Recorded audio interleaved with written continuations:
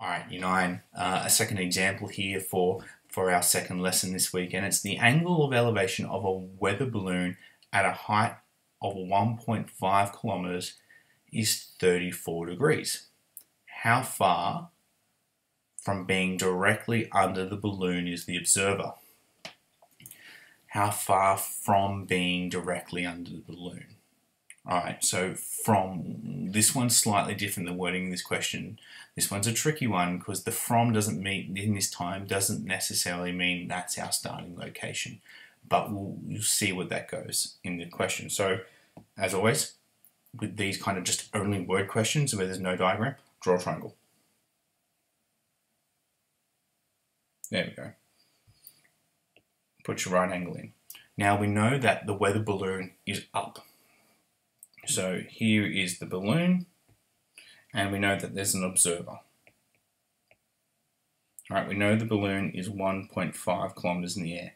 Now, when we go back to the question, it's the angle of elevation of a balloon, and it's all referring to, well, where is this observer? So the angle of elevation in this question is from the observer.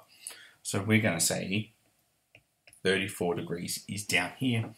And the question asks, if the observer's here, how far away are they from being right underneath the balloon over here? So we're asked to find this value here.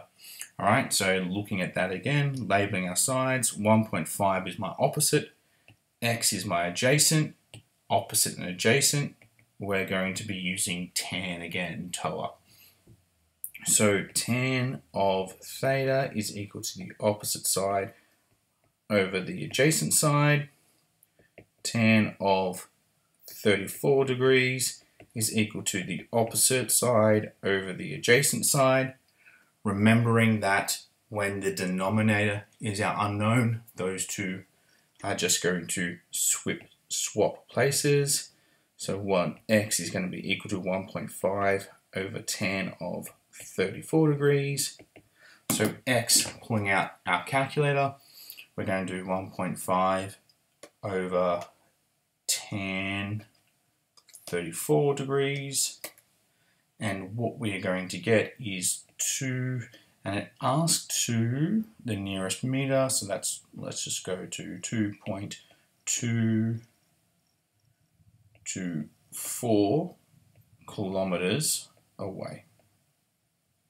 Alright, so rounding to 3 decimal places for the nearest meter, and is 2.2. So remembering the steps to that question again, we read the question, we drew the triangle, we added the information in, forgot about the words, and just went, oh, look at that, that's a triangle with trigonometry.